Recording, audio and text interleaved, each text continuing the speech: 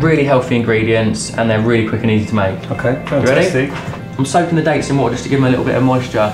Drain them off, and then we're going to blend them up. And that is what's going to stick everything together when we roll them into balls. It's like a paste, a bit like a kind of jam almost. Yep. And then we're going to add the dry mix, right? So we've got the ground almonds, and this is going to give you kind of stable, you know, energy throughout the day. And we've got some sunflower seeds.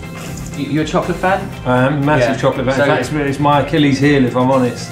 Right, so basically you've got the cacao, bit of a stir, mixing it all up. Right, it looks dry. Yeah, give that a little mix. Yeah, get in there. We're going to start roll them into little balls, press it all together. Yeah. And then this is the desiccated coconut, so it gives it a nice little coating, a snowball. So just give it a little push in there, and there you go. I mean, you've got loads of energy in there.